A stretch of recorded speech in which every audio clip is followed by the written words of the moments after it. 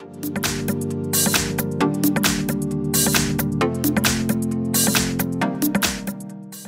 I have XIAOMI Redmi 9C, and today I'm going to show you how to enable power saving mode on this device. So first of all, you have to go to settings, then to the battery and performance section, battery saver.